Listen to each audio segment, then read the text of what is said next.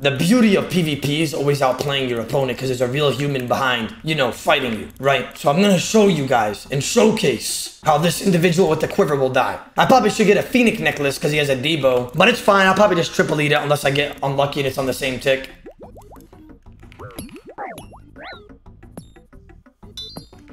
Be careful.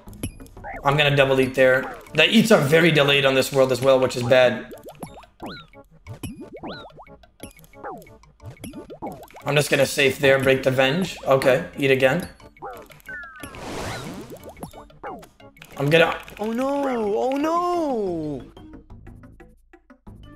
I mean, okay, I'll accept death there. I'll accept death. I mean, it was like what? A 140, 150 stack? Phoenix necklace would have saved me if I brang it, but I forgot it. I'll accept that there. See? I mean, it's my fault. My lazy ass didn't want to bring a Phoenix necklace. The thing about Phoenix necklace is, if you bring a Phoenix necklace on a Debo, it negates all the damage after as well, and it only processes the first hit. Does that make sense? Phoenix necklace is the most broken necklace in the game when it comes down to Debo and Dragon Throwing Axe. They actually got to patch that. I'm actually on that guy's side about the Phoenix necklace nerf. I could have lived that, to be honest, I think. Actually, no, given the situation I was in, I was dying either way. But that was like what? Maybe like a 140 stack. I need to see the clip. So, did anybody clip it? Let me see the clip. Let me see what I could have done or what I could have not done. You know, maybe I could teach some folks about PvP out here. Why is the clip named most broken account and most advanced PKer? Okay, you're going to hell, kid.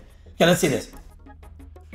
So the whole time I was eating, it was like a 23, 11, I double eat, a 7. I try to break his venge here. I double eat to 115. Do I break his venge? I do. I restore. I eat another angler. He hits me again.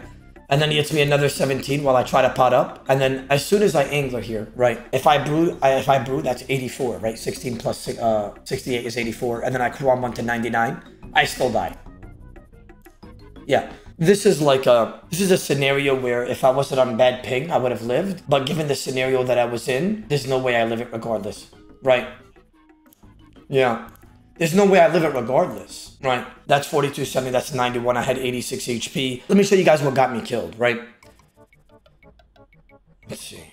So I restore there. I'm gonna super combat soon. I'm gonna double eat here. He's just railing me out throughout the whole fight. The quiver. Okay, wait. Let me see that. So I eat a Manta there. I go out, I pull out KO weapon. I decide to Kwambon, right?